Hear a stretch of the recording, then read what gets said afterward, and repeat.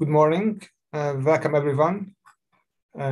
It is the session on defense reform and military transformation in a changing world at the School of Security Studies conference of King's College London. I am Dr. Bence, Nemeth, a lecturer at the Defense Studies Department.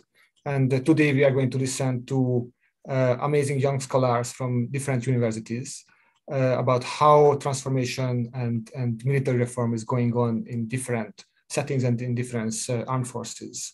We will listen to Lucy Pebay from the University of Bath, then Mehmet Sahin from King's College London. He's at the Department of Defense Studies. Onur, also King's College Department of Force Studies, and Tamaris Santos from Cranfield University. And this topic is very important because what we see that normally, at least the literature says that militaries don't like to change and don't like to learn as much as we would expect. It has its reason. The reason is that armed forces are building up very rigid, hierarchical, extremely formal organizations, and they do this for a reason. They have to cope with huge uncertainties in the battlefield and huge uncertainties in domestic and international political environments as well. So what they are doing, they try to create certainties from these uncertainties. And when they're doing this, they are focusing on creating rigid and robust hierarchies and also standard operating procedures, because this is how you can create kind of stability in your organization. It is very good and it is very useful because it creates robustness and you can answer to the problems that you prepare for. But it is also a big enemy for change and different defense reforms. So the literature and scholars are working out how armed forces can do this the best way. What we know in general, the literature says that armed forces are learning and changing very slowly, incrementally, or they don't learn, they don't change, but if they do incrementally. And it is very exceptional if they do big reforms, systematic reforms throughout the organization relatively quickly. So this is the context, what we know in general. And first, we are going to listen to Lucy Pebay, who is researching France and how France is transforming its army.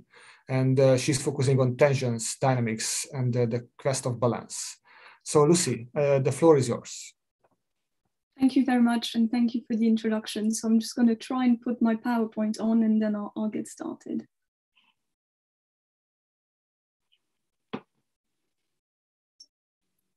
Can you see the PowerPoint? Yes, we can. Perfect. So yes, today I'm offering a psychologically and culturally oriented reading of strategic and military studies, relying on ontological security to further understand why and how the French Land Army is transforming. So the purpose of this study is to have a better understanding of the French army model and its recent and ongoing transformations. So to answer this research question, I argue that military transformation is a way to rebalance the end, ways, and means model, and also highlight the relevance and the permanence of French strategic and military cultures.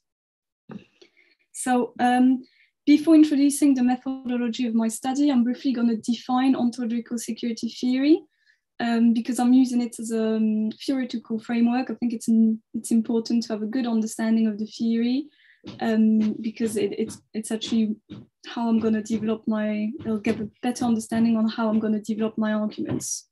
So for those who are not familiar with ontological security theory, the theory broadens the survival assumption by offering a two-layered conception of security. So basically both physically and ontological security matters. Ontological security is the security of the self, so the actor's identity. So this theory originated in psychology and sociology and has been appropriated by the IR scholarship, who's scaled up the theory from the individual to the nation state. So in my study, I'm following the IR contribution, so claiming the individual need for ontological security can be scaled up to nations, but I also argue ontological security can be scaled up to institutions. So by that, I mean that both nations and institutions are driven by the need to be ontologically secure. So following my understanding of ontological security, I'm here proposing a two-leveled analysis with a first part looking at a strategic level, so France, and the second part looking at a lower institutional level, so the French land army. I use thematic analysis, relying on qualitative data of interviews of experts and officers, of like French transformation experts and officers, official documents and existing literature. So I rely on ontological security, so OS, to highlight the role of culture and identity in military transformation. But if OS is what drives transformation, so it's an overarching and objective goal, culture and identity shape transformation. In that sense, I mean that it's a subjective role and actor specific. So that's where strategic culture and military culture come in as analytical tools. So I'm going to start by explaining how French strategic culture not only shapes the French army model in its transformation, it also drives military transformation. When we look at the tensions between strategic ambitions and defense budget, we can ask ourselves, why is France not revising its strategy in the face of growing tensions between the ends and the means? I argue that the need for OS pushes France not to review its strategic ambition shaped by French strategic culture. So as such, French strategic culture contributes to military transformation. Globalization is also a catalyst of both physical and ontological insecurity, and paired with the lack of French strategic vision, which have been highly stressed in the interviews of French experts and officers, give more importance and relevance to French strategic culture, which, along with other factors, function as a framework, a guide for action. So as it influences action, it's important to define French strategic culture. What is French strategic culture and how does it translate into strategy? So I have a historical understanding of strategic culture, and I use a concept-based approach. The concepts at the heart of French strategic culture are rooted in history. So the French Revolution and the Enlightenment period being really influential. And those have developed over time, including for institutionalization. I identify a number of core concepts, including universalism, humanism, particularism, and independence. These all relate to the meta concept of exceptionalism. So this idea that France is special and unique. And those are actually two complementary aspects that relate to this meta concept. So on the one hand, France sees itself and its values as special, so they should be shared by all. And on the other hand, France is unique and should foster its singularity through strategic autonomy and independence. The last concept I identify is activism. So that's the idea that France does not just talk, it also acts. So it engages in both soft power and hard power. And that again can be linked and connected to the French Revolution, because there's this idea that you need to fight for the values and for your ideas. So these concepts translate today quite evidently in a high ambitious strategic agenda that is structured around power projection, interventionism, and strategic autonomy. So what does that mean for the French land army? It means that it needs to do a lot with not so much, and that entails a constant quest for balance. So this helps us understand the army model and its transformation, and on what it invests and prioritizes when it comes to transformation.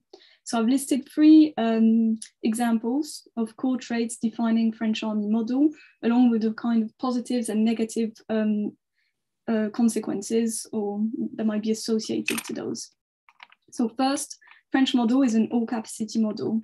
So it's the only army in Europe to be able to offer this full spectrum and all-capacity model. So hypothetically, this would mean that the army can undertake a wide variety of tasks, missions, and strategic requirements. So it gives them the strategic autonomy they're looking for, while at the same time making them an attractive partner. But limited means it results in limited capabilities. So what the French call the capacité échantillonnaire. So that impacts the extent and the duration in which they can act. And that's especially the case if they engage in a high intensity scenario, for instance. So linked to the culture of activism, the second trait is the fact that the French army is active and experienced. So the French army is used to fighting, which improves efficiency and avoids a disconnect with the art and the act of war. Again, this is an advantage when it comes to cooperation because it makes them a credible partner, credible force. Experts and officers consulted for the study have also highlighted how this culture of getting things done improves transformation and efficiency. Operational experiences make transformation an ongoing requirement, so that keeps the model up to date and also makes it arguably more efficient. So it also fosters this mentality of self-criticism and strengthens lessons learned processes. That's again something that's been highlighted in the interviews. But this culture of activism and the multiplicity of engagement also varies the men and the equipment, and the risk of overstretching the forces are constant. And that's even more true now that we're looking into turning to high intensity warfare. So it's important to also highlight that over the last 30 years, the French army has focused on counterinsurgency, and that makes all other kind of conflict foreign for the French army. And the French officers, although they embrace the turn to high intensity warfare, they are not seeing a future without overseas operation and interventions. So there's a kind of another problematic there of overstretching the force once again. So finally, the last trait here is the general approach to transformation and training. So because France wants strategic autonomy and has power projecting ambitions, it needs to be able to act autonomously, like I highlighted earlier, and cover these wide range of missions and strategic requirements. As such, it takes a proactive approach to transformation that is structured first around the Scorpion program, which is a modernization of the army around one core system, so the digitalization of the force. So this holistic approach allows for a more coherent model. The idea of a general approach transformation is also embraced more broadly in the training of the force and the overall mentality, where in France, the army insists you're a soldier before anything else. So before being an engineer, before being a paratrooper, you are a French soldier. So that's another idea that's very permanent. So with this example, I've demonstrated how French strategic culture influences the army and its transformation. And here I'm looking at the institutional level and argue the army, also seeks to be physically and ontologically secure. So physical survival is dependent to both international and domestic dynamics. So first, it shows through the necessity to adapt and to remain relevant in a changing world with strategic failures of forever wars, evolving threats and technologies. The current transformation is structured around high-intensity, large-scale conflicts and the Scorpion program, answering both the questions of threats and technologies. And the army's proactive approach to transformation is also driven by the fear to lose a war because it does not transform, and that's due to the history of past failures. So an officer has explained, I quote, "We are haunted by these anticipation failures and we seek to avoid them."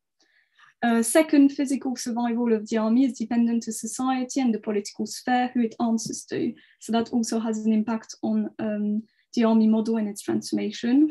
First, when the army is unable to prove its value, it runs the risk of suffering further budget cuts. And that was very true during the Sarkozy presidency in France. And an officer explains of that period, we're in a deep crisis, the workforce is cut down in all sides, we're dying. And the obsession of the land army's chief of staff is to say we need to justify our existence. So there we see again the need to justify the army's value, puts the focus away from efficiency. And Opération Sentinelle is a strong example of this, as it's an operation that gives a mission to the army. So it's counterterrorism on the homeland, but it has no strategic relevance and very costly. So you can see that kind of disconnect. that affects efficiency. On the other hand, there's also the need to be ontologically secure that influences the model and its transformation. And to illustrate how military culture might influence the model and its transformation, I'll just mention a couple of concepts because I think I'm going to be running out of time. So the tensions at the strategic level have developed French qualities, such as adaptation and rusticity. So those push the army to think more creatively, for example, but also to be able to function in harsh conditions. So that's kind of positive aspects, but there's also the fact that French autonomy also strengthens subsidiarity, for example. So France does not really work with NATO standards, and that can be an issue when it comes to cooperation. So that's kind of all the elements that show that there's strengths and weaknesses that are connected to the French military culture. So I can't really develop any further, so I'll go to my concluding remarks. So the French army model is one of balance. It developed with the influence of strategic and military cultures and tensions between the ambition and the means, making both at the same time, like I said, the strength, but also the weaknesses of the French army model. I would also like to add that the French Land Army has a very generally positive view of its army model and the ongoing transformation and how it sees its future. Thank you. Thank you, Lucy. Excellent. It was excellent presentation. I will ask a question. You don't answer now, just in the Q&A. So if anyone from the audience want to ask a question, we have this Q&A button, and you can type your questions there. And after every presenters gave her or his presentation, we will try to answer all the questions. And Lucy, I'm just question that you might want to think while the others are presenting but we see in the British military that for the last 30 years, the main themes for instance, in the strategy documents are remained the same or remained very similar. So although the British Armed Forces are transforming, but what we can see that the core themes are changing incrementally. And we also see the full spectrum of capabilities, joint operations, or working with allies. And it seems to me that the French armed forces have also this kind of core themes, that full spectrum of capabilities, their experienced army, general approach to transformation. How do you see these core themes helping, or also maybe pulling the French military back from transformation? Because if you don't change or adapt your core themes, it also might show some stagnation, not only just transformation. So it is my question to the Q&A. Okay, excellent. But it was a very good presentation. Excellent. So now we will have Mehmet Sahin, who is a PhD student at the Defense Studies Department at King's College London. And his research focusing on the Turkish defense offset regulations, why and how they have changed through the years. For the last 20 years, basically. Mehmet, the floor is yours. Thank you for your introduction. Now I will basically, what I'm going to do is I will basically start with explaining what defense offsets regulations are and why countries use them. And then I will give a brief explanation of the background of Turkey until the 2002, just to give a sense to how the changes how the changes make sense and how they connect to each other. And then I will explain. There are like basically 5 different documents that were released in years 1991, 2000, 2003, 2007, and 2011. You don't have to memorize the years. I will explain all of them, and I will explain how slowly it changed in years from the purpose of using defense offsets regulations. It changed from defense industrialization into ecosystem building, and then it changed into general tool of industrialization. So it also included civil purposes in years. So starting with the defense offsets regulations. So what are they? They are basically compensation practices that are required as a condition of a purchase on either government to government or commercial sales of defense articles or defense services. So what this means is basically, it's because these are huge transactions. When countries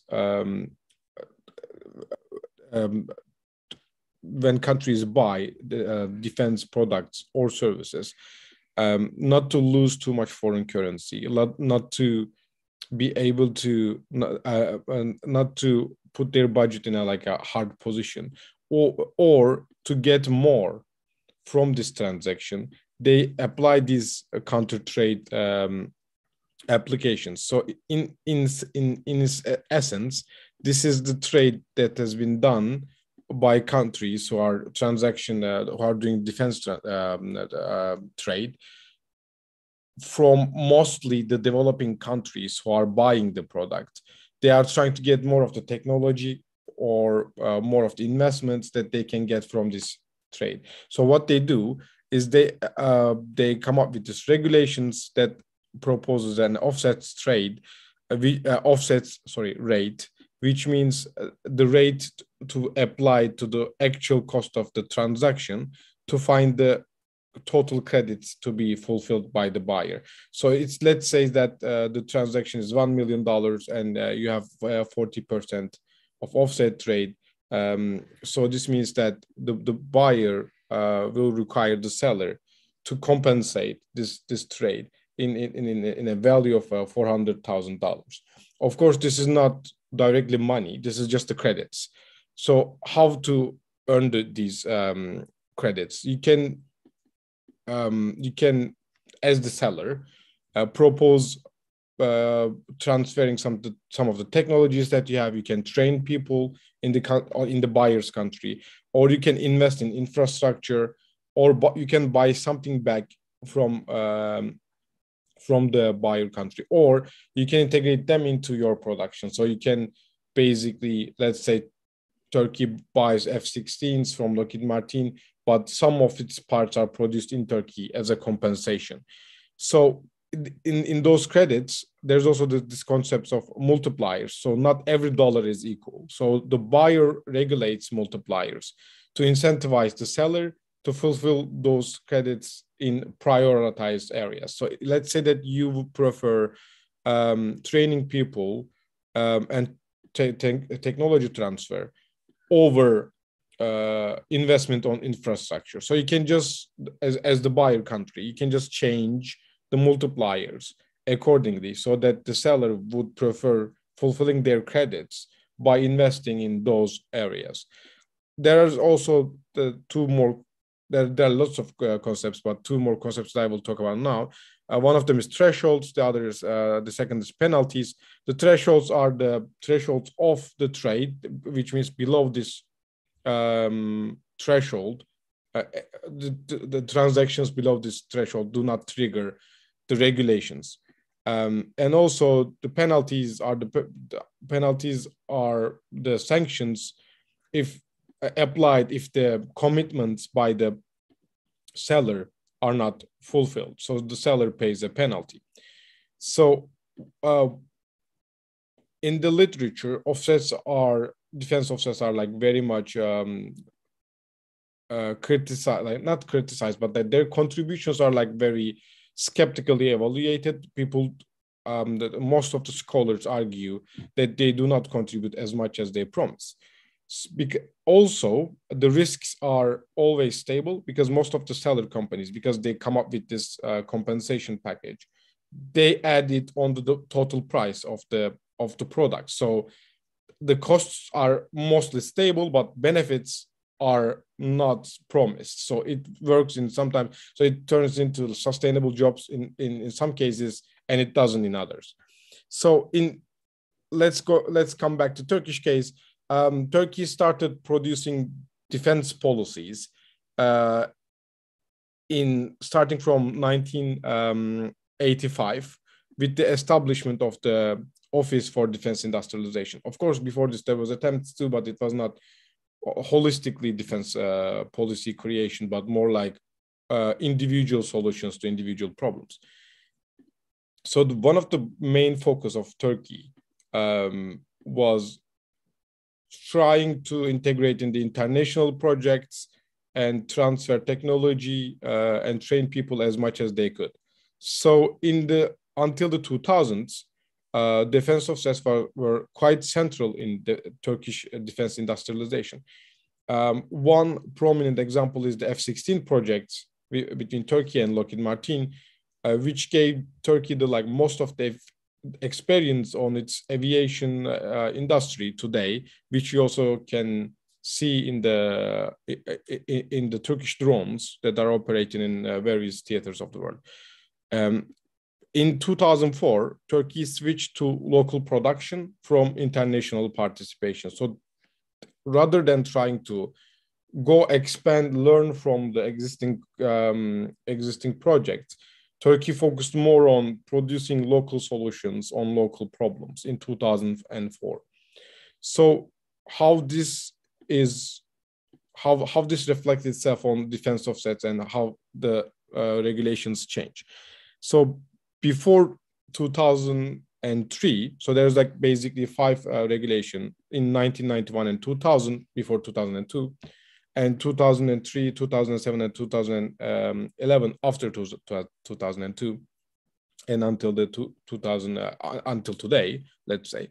So the regulations before 2002 basically were mostly on defense industrialization. In 1991, the offset rate was 50%, and penalty was 10%. The sectors that it was regulated for was defense sector, electronic sector, aviation, and medical sector.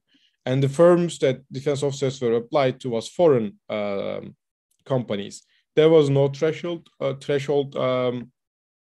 decided, and the theme was defense industrialization. So it was increasing the procurement capacity of the Turkish defense industrial base.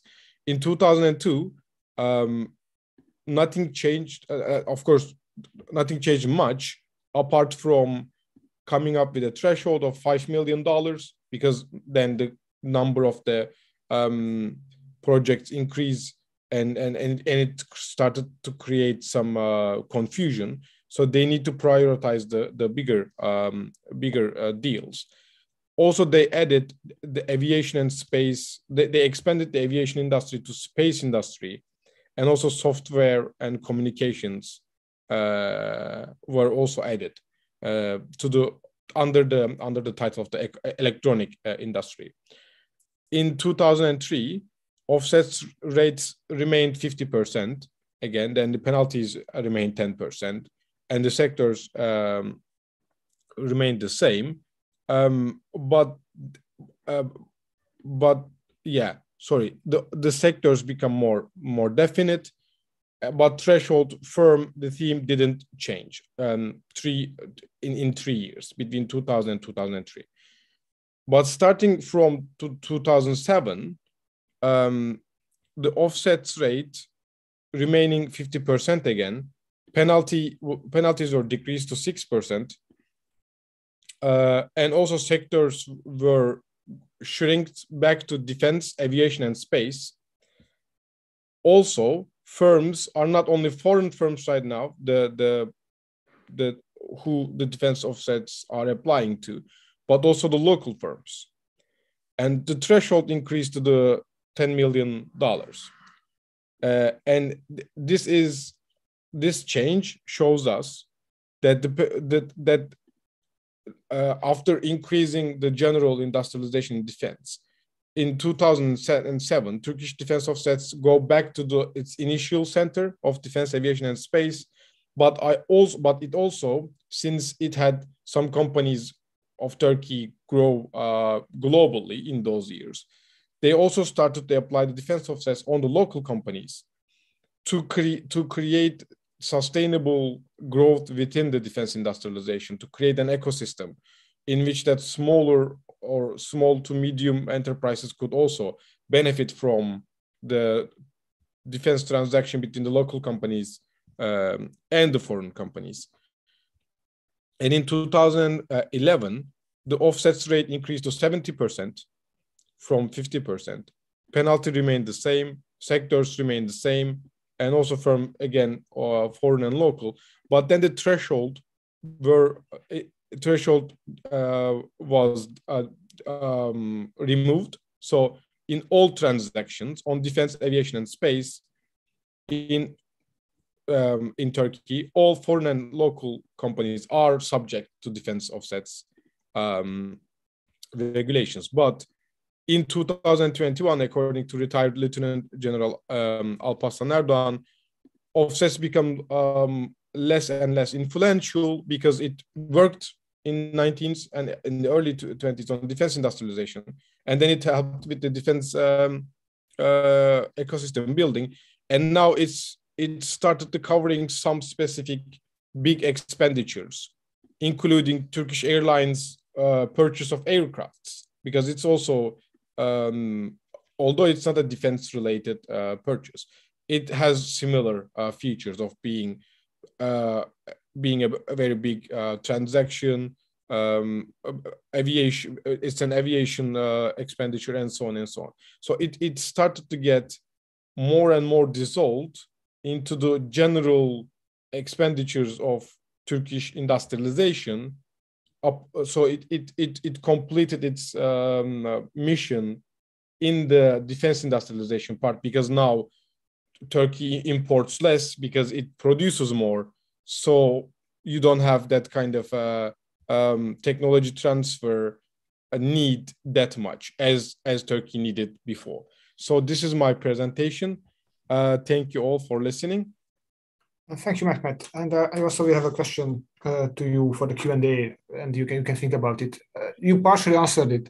I mean, it was very interesting, and you are absolutely right that in most cases the offsets kind of are disappointing for the buyer. In most of the cases, it is the experience. But it seems to me that, based on your presentation, that Turkey is different, or Turkey perceived the offset in a different way.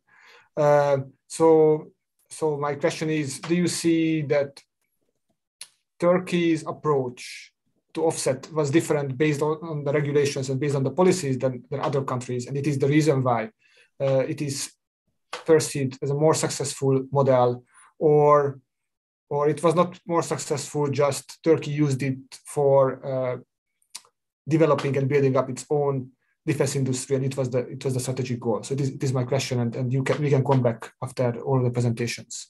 Okay, excellent. Thank you, Mehmet. So Onur Kara is the next one. Onur is also a PhD student at King's College London, but he is a PhD student at the War Studies Department. He's also a graduate teaching assistant at King's and also a tutor at Royal College of Defense Studies. And his research is focusing on Tunisia, how institutional change in post-authoritarian military regimes are going on. And he's focusing on the Tunisian military transformation. Onur, the floor is yours. Thank you very much, and thank you everyone for joining us today. Today, actually, I would like to talk about military who has learned a lot. I mean, it's increasingly emerging as a case of successful transition, right? But I'm going to argue that all this transformation and learning process actually might be happening for not necessarily for the correct reasons. The case I would like to talk a bit is the case of Tunisia, right? Tunisian military, just to give a brief background, in 2010, just at the outset of the Arab uprising, it was a rather modest force of 30,000 troops, which is organized around 3 mechanized brigades and 1 territorial brigade, which is a very modest force. And it was very generally considered as the quintessential coup-proof military because of the restrictions it faced in order to enact coup prevention measures under the Ben Ali's regime. Just to give a couple of examples to illustrate the extent of change occurred, that the military was usually considered not being able to operate far away from its logistics depots before 2010. It was quite simply not expected to fight. And the last purchase they made for their combined arms warfare capabilities was actually made in 1984. So by the time Arab Spring happened, they were actually far and outdated. And the entire military doctrine of the country, if you like, was actually based on, resisting external aggression for 24 to 48 hours, during which time they expected foreign reinforcements, probably from Europe or the United States, to arrive. So it was essentially a military which was not expected to engage in any prolonged conflict, right? But once you look at this military after 2011, now we see that they have increased their budget significantly. They successfully fought a counterterrorism campaign in Tunisia's borderlands. They kept participating in peacekeeping missions. And in general, it was the same in my fieldwork in Tunisia and in the secondary literature as well.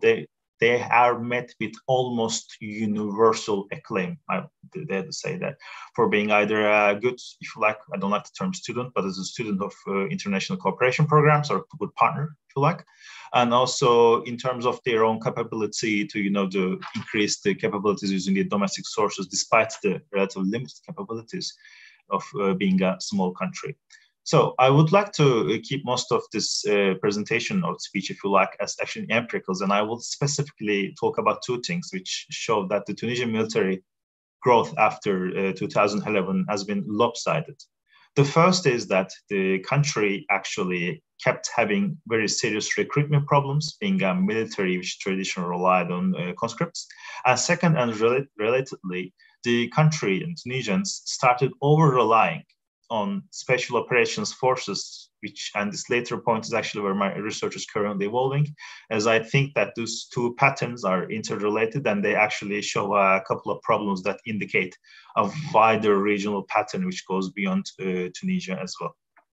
So I think Tunisia is a rather interesting case in this regard. I believe that it was one of the most understudied militaries in the region, but after 2011, now there's excellent work coming out of the civil-military relations in particular, both from the United States and also from France as well. But what I would say that my concern in this research is much more traditional. I'm more interested in their military capabilities and force organization and things like that. And what makes Tunisia theoretically quite interesting is that extant literature, especially in the last 10 years, there has been a very significant amount of push, if you like, to understand how authoritarian military forces are organized. Also, that sometimes extends to their internal security forces as well. And we also have a significant amount of literature, an older one, if you like, which analyzes the sources of military doctrine and the military organization in established democracies or in great powers.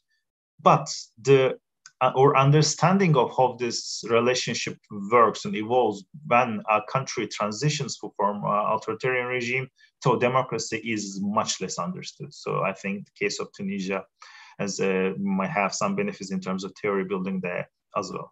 Then I would like to start a bit about talking about recruitment in this case. What happened in Tunisia after 2011 is that, given that their police force was defeated in the revolution, if you like, the military was increasingly drawn into policing and counterterrorism duties because of political reasons. That, however, caused a number of very serious problems immediately for their military high command, because they quite simply did not have enough people. Having a force of around 35,000 people, they had to deploy at one point 22,000 troops to the ground in order to secure the elections in October 2011. And similar kinds of public order deployments continued until all the way 3 years into the revolution, which actually created significant problems within the military. In order to solve this problem, what Tunisians did was to get back to their traditional recruitment practices, which was to go conscription. But that was very problematic. What they did is, Tunisian lawmakers facing manpower shortages, they actually reignited the debate on compulsory military service in 2016.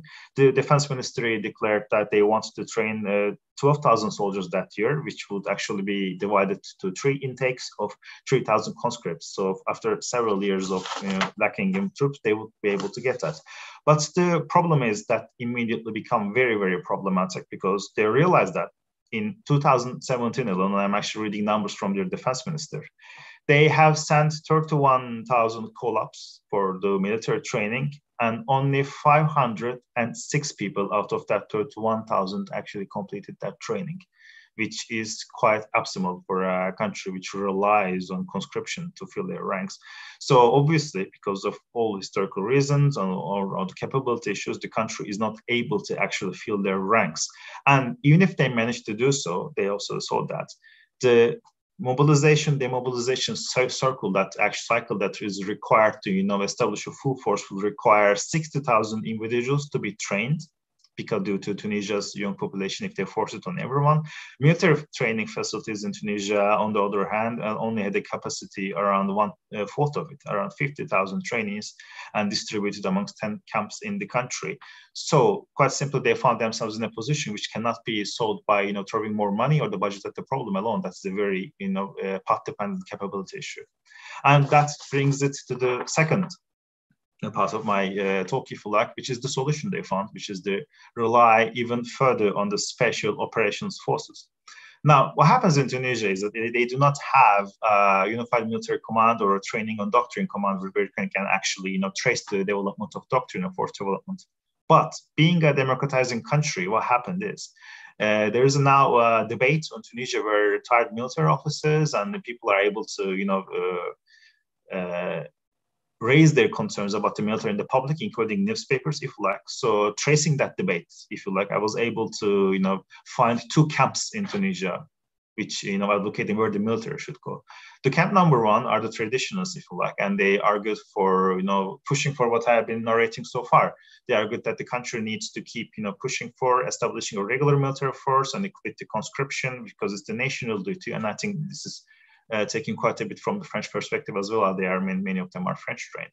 But the second camp, actually, and taking support from the overseas military training from United States and the recent engagement in counterterrorism as well, I think that Tunisia needs to go for a much more leaner force, if you like, something much more based on Air Force and the Special Operations Force, and a force which is quite explicitly aimed at countering non-conventional threats, if you like, rather than any conventional threat from Libya they would have expected 10 years ago. And from what's been happening in the ground, we was able to discover that the second camp, the lean one and the more innovative one, if you like, has been winning out, but not necessarily for the reasons that are good for the country. For example, starting from 2017, the country has established a couple of rapid intervention brigades, very similar to the American model, and they have been deploying them. And the Special Operations Command in Bizat in northern Tunisia has emerged as pretty much the one single most important unit in the entire armed forces. And actually, they have been engaging an operational tempo which is actually more than 3-fold with what they have experienced before the Arab uprisings. And secondly, I found that looking at their training programs and their track record of military procurement, I realized that Tunisia did almost nothing to implement its combined arms capabilities since 2011. Those old tanks I mentioned from 1984 are still there. All new purchases are armored cars, UAVs, and the equipment that are related to small arms and the counterterrorism. But I argue that many of these programs are actually driven not by external threat, but by the problems that the country is facing, especially because that many of the special operations missions in Tunisia right now are not based on what the special operations forces are actually for. I mean, intelligence gathering or training the local militias. In contrast, despite their prevalence, the vast majority of special forces in Tunisia are being used in direct combat missions, and which leads us to think that this is a way of compensating for regular military weakness rather than through military innovation or going for a lean force. So I would argue that despite, arguing for some, so despite achieving, if you like, some short-term successes, which is very laudable, by the way. This military transition in Tunisia is starting to reflect a couple of structural problems, if like, in the country.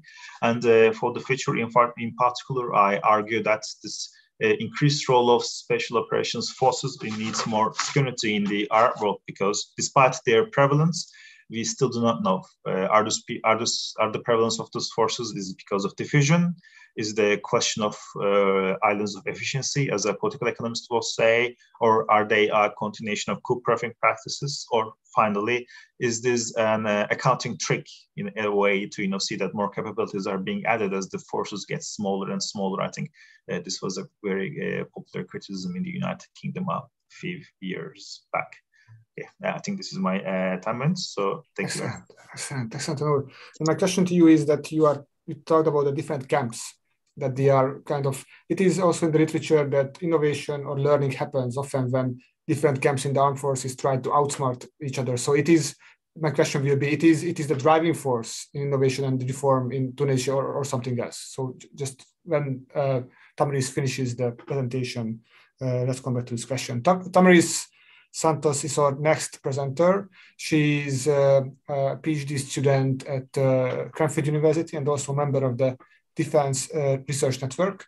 And she's going to give a presentation about how change and transformation can happen and what kind of institutional interoperability can be identified as a factor that drives and sustains military change. Tamaris, the floor is yours. Many thanks, Professor. Good morning, everyone. Can you hear me? Yes, we can. That's perfect. Many thanks, and apologies for my belated join. Yeah. Following our discussions and transformation, my presentation is slightly more general and focused on the process of transformation itself. So my apologies in advance if I am eventually repetitive after the brilliant speech of all my colleagues. So I would like to briefly discuss with you the relation between institutional interoperability and transformation as understood as a major scale military change in process.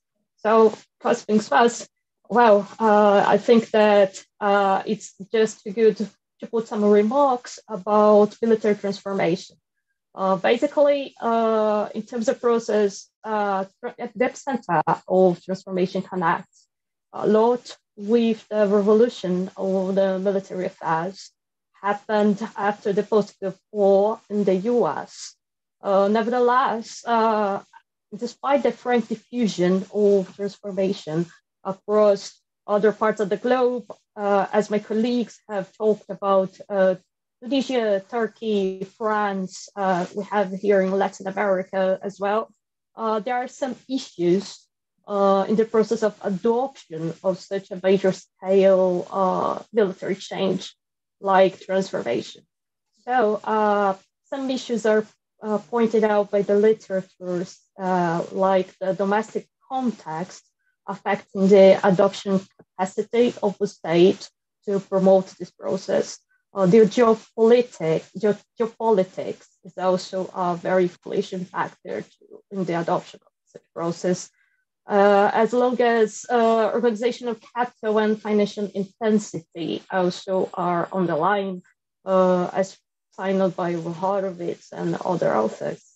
But it's interesting enough to notice that Sir Lawrence Friedman, for instance, ever since the beginning of this process, also brought that for every RMA, there is also an RPA, the Revolution of Political Affairs, as it happened here in Britain. So it is a very complex process of adopting such a change, be it based on innovation, technology, and other aspects that are encompassed by such process. So Other issues that we have moving on are some principles. As a military change, we can detect that some principles are common comparing with the transformation and military change in general. It involves always a doctrine change in order to set the new guidelines, shared values and visions, organizational culture and learning in order to sustain this process. And it can be considered as a major change once the result of any transformation is the creation, the path of a very brand new institution. So across military change literature, any of you can observe that different aspects play a central role in order to give birth to these institutions. But the biggest question in terms of change and process adoption is how to perform those changes, where old values are reinforced, proceeding great part of the times the process of transformation itself. For that, I think that as soon as I'm concerned with my research, it's necessary to have a responsive and robust structure. And that's why interoperability comes to the ground, because, well, even though we have a lot of different definitions for this phenomenon, interoperability can be understood as a measure of the degree to which various organizations or individuals are able to operate together to achieve a common goal. It's pretty similar to the concept of jointness, jointery, and joint operations. But if I can make some distinction here, there is interoperability outside jointery and joint military operations, but the opposite is not true. So this term is basically native from systems engineering and information systems literature. And we brought here to defense studies and military operations in order to take a category of the contemporary warfare with the birth of joint military operations. But as I was telling some a minute before, we have a wide range of interpretations of this concept. In the literature, we can find something like the order of 35 different definitions. It's very complex to make a meaning of it. But apart from that, I think that the greatest difficulty to talk about it is that in the defense documents across the world, it's seen as a name associated with military effectiveness increase, but it's also seen as means to achieve integration and military effectiveness. So what is it anyway? And how much do you need from it? When, where, how to raise it? So the consensus here is clear that we have more questions than answers when it comes to this theme and when it comes to sustaining military change based on this phenomenon, be it a capability, a name, or means.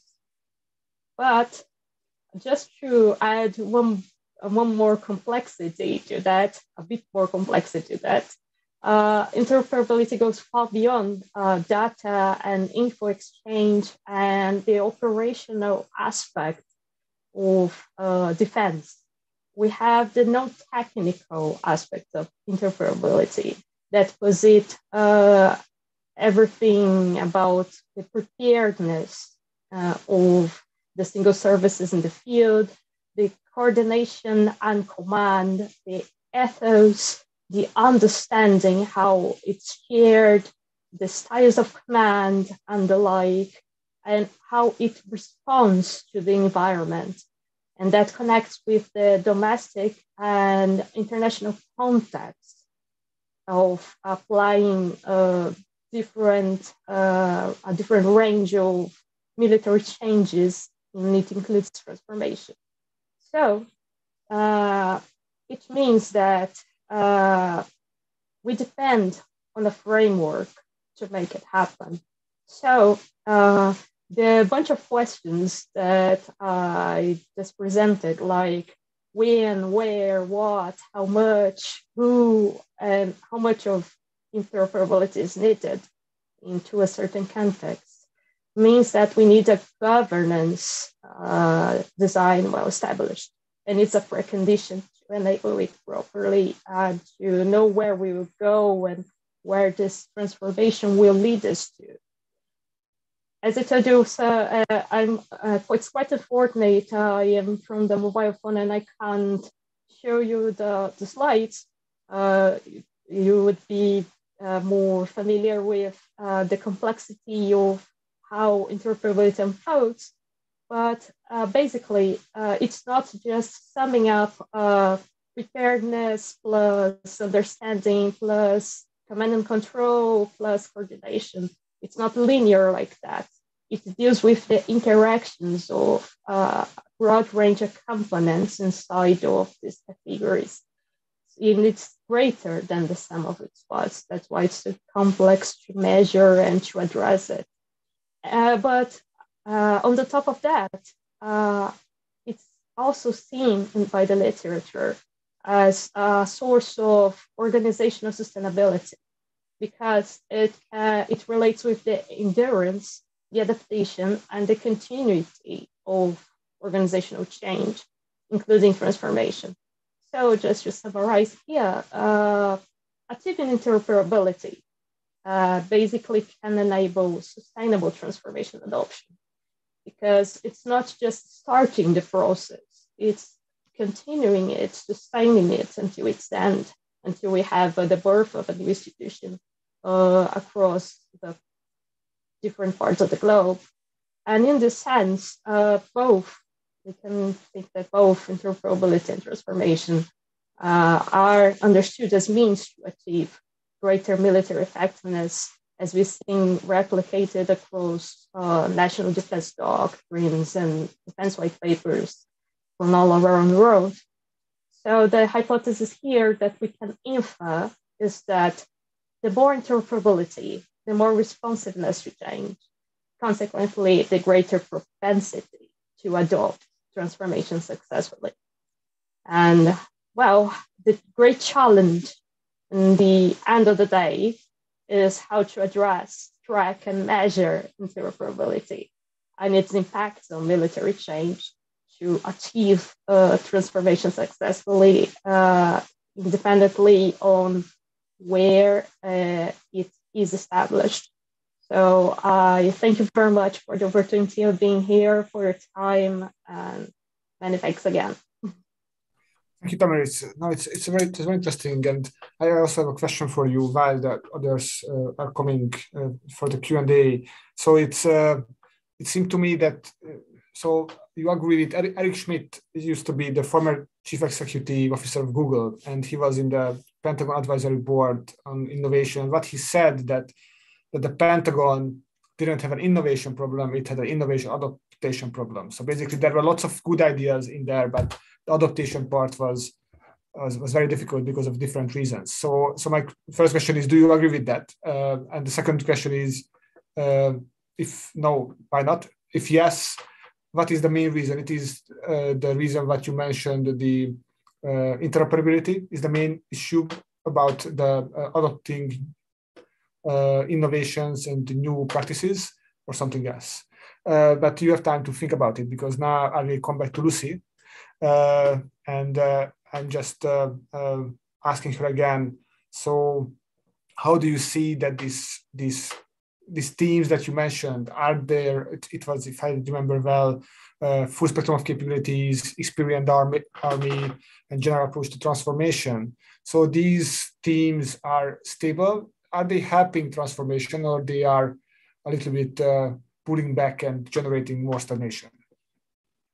Well, for me, that's where ontological security is useful for the study of transformation, because it actually provides a framework to to better understand transformation and to better understand the resistance in the militaries to transform. You mentioned earlier, there's this reluctance to change, and we don't really, in the military transformation literature, we don't really look at why is there this resistance, and that's what ontological security comes in to helps to answer this, because I think it provides that framework to understand that when you look at transformation, when you look at change, you also need to look at what doesn't change. And when I'm talking about a quest of balance, I was obviously looking at the balance there is to be in the French model, but it's also more generally in transformation. There's this balance between continuity and change that's need to always be kind of articulated, because there's this need for being ontologically secure, so not letting go of things that make your identity, be it for the nation or for the military. But there's also this requirement to evolve and adapt to the evolution of the world. So there's this kind of like balance between the two that needs to be articulated. And I think on some things it can slow down transformation, but on others it can also gives the strength of the model. That's why I tried to show with the French model that there's some kind of strength and weaknesses in a model that wants to do a lot with not so much. And ontological security helps to answer this and better understand it. You also mentioned in your question earlier the comparison with the UK, which I think is really interesting because it's actually something I'm developing in my thesis. So it's another chapter I'm working on. And I think it's quite natural to make a tie between those two nations, because again, if we look at ontological security, there's this desire for both nations that are fallen empires that want to maintain their status, and that kind of drives also their model. But if you take on again ontological security, you understand the differences, and although they got the same objective of having high ambitions and power projecting and that global reach, they both end up having very different models. And ontological security helps us understand how culture and identity shape different evolutions. Excellent. No, it's just fascinating. And so usually I read papers about these issues from organization management perspective and so on. I really like the concept of ontological security, and I think it's a great gap in the literature that you found that no one really answered the military transformation from this theoretical perspective. So great. I think I'm looking forward to read your research in the future. Thank Excellent. Mehmet, so just quickly, what do you think? What was the offset regulations and policy in Turkey more successful than in other countries, or just the perception is different? Or how do you see this? I think it might provide a different case, an exceptional case. This is also what I try to basically focus on my PhD, but of course I don't frame the question as how the offsets work, but I frame it as the following. Most of the countries that use offsets are also developing countries who have different problems with defense industrialization. So I think some of the problems of defense industrialization in these countries who are external to defense offsets are also thought of as the consequences of the offsets. So I think how I try to frame Turkey as a different case is that Turkey is a case that actually defense industrialization worked to some extent. There's this sustainable growth and the offsets are used in it. So offsets might A, show an exceptional case in this one, and B, might be still disappointing. But still, since the industrialization is more or less sustainable compared to other cases, so it might not be very visible that offsets didn't work. So I think the interesting part is in here, like whoever needs offsets might fail defense industrialization, and who doesn't need offsets are mostly the developed countries like United States, and there's no offsets regulation internally in the EU. So most of the cases about developing and defense industrialization in itself, I think. I hope that's an answer. No, absolutely. No, it was a very good answer. Thank you very much. No, it's great. Now, I didn't know the Turkey case. It seems to be fascinating. So, It's great case selection. Excellent. I see from the attendees, from the audience, that Claire Hurst is raising her hands. I don't know how to give you the microphone. So if you could just type down your question in the Q&A box, it would be great. Onur, so about Tunisia. So what is the driving force behind this surprisingly rapid transformation and change, which is not I would say a kind of regular thing in armed forces. So we can see that in Tunisia for the last decade, there was lots of change. And you mentioned one of them, it just caught my attention that the different camps try to outsmart each other. And it is one of the themes that the literature brings up, that in these cases, a transformation might happen faster. Do you think that it is a driving force behind the transformation or something else? Yeah, I think that's definitely possible, given that, many of the individual units are actually, we're engaged in some sort of bureaucratic competition as well with each other, right? Because what you see is when you see this increased budget, coming inside the country, so then what happens is, it's a slice to be pie to be had. So it's not just the military as well; they also compete with the internal ministry as well with the rest of it. So yeah, that is pretty much complete. And one thing perhaps I can add to that as well is the impact of the external aid, because most of this techniques, capability, and equipment is actually coming from overseas assistance. So I think they're not just outsmarting each other, trying to outsmart each other. They're also trying to outbid each other to receive that specific training. As you want your troops rather than this other directorate to take that training. So I think this has been that might have generated a feedback loop, which increased the process even further than it would otherwise. Yeah. Excellent. So what you say that basically is two factors that it's worth to looking at it. One of them is coming from outside. So this is the driving force, the outside support, which also makes lots of sense. And also the other one is the internal kind of competition. It can generate very interesting dynamics. So it's good, excellent. Tamaris, you told us a great amount of how transformation happens or doesn't happen and what are the problems is. And I just mentioned one of the quotes from Eric Schmidt. Do you agree with Eric Schmidt?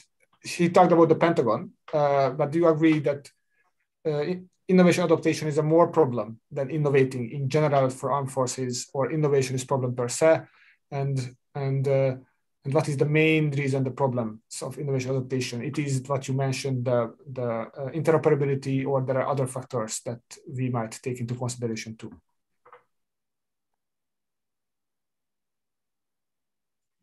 Thank you, Professor. Basically, I don't think that we can compare these two processes quite in with the same weight. It's not the same weight, and it's not the same causation for both of them, because adaptation needs some ground of some degree of responsiveness inside of the organization.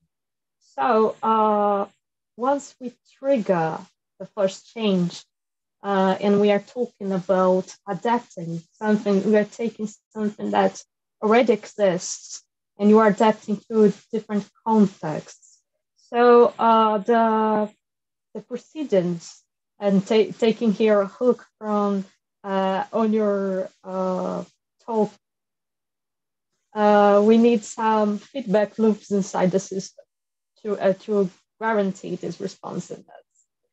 And when you are trying to totally innovate, even though we know that any innovation doesn't come from nothing, it comes from the combination of existing technology or existing techniques with different categories to different applications, we can face greater resistance, because you never know if it will be successfully adopted. So we can adjust the system accordingly and their structures to accommodate that novel situation, that novel technology. But in the case of relating all of that with interoperability, I think that in terms of adaptation, it's required a an already very robust and responsive organization to keep it going. And in order to innovate, we need to establish this structure first. We need to establish the responsiveness to that innovation. So it's a whole chain that we need to cascade down all the different scales of the organization to make it work. If I was to give an example, I'm not totally familiar with the US defense sector as a whole. I am a bit more familiar with the British case that I've been studying for a while. And when Jointery was established in Great Britain, the first step was institutionalizing the Joint Command and the Permanent Joint Headquarters. And afterwards, we had a series of reviews, including the Strategic Defense Review, the institution of the Joint Services Commanders at College, and all a great structure to accommodate that major scale change. And now adapting it from now on, as we've seen with a lot of different doctrines, different strategic documents, and the like, it's a way easier than making this innovation to go on again, this organizational innovation. What I mean is that innovation takes a while longer, even though it's a technological one or organizational one, and it's a way more difficult to make it happen. But adaptation without a strong structure will not be able to trigger the change, which will not be able to break the inertia of that organization. I think I don't know if I answered your question. Absolutely. Thank you. Thank you very much. No, it's absolutely great answer. Thank you. Good points. Good points here. That is a very, very tricky one. And we don't have too much time. Lucy, if you could answer in 1 minute this question that we got from Carl in the question box. Oh, sorry about that. It's my computer just fell down. So the question is about multinational and multidisciplinary teams in different operations. How does it affect transformation? So I think, like I highlighted, my kind of presentation highlighted the influence of culture and identity. And I think it's important to keep in mind that it plays a role when you're thinking of interoperability and cooperation with partners.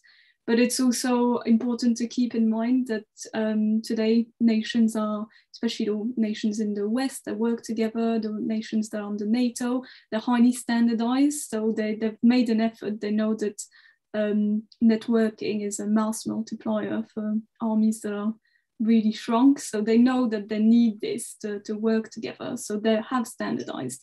And even if there is some elements of culture that can come in between cooperation, I think that generally they do have a model that facilitates that cooperation.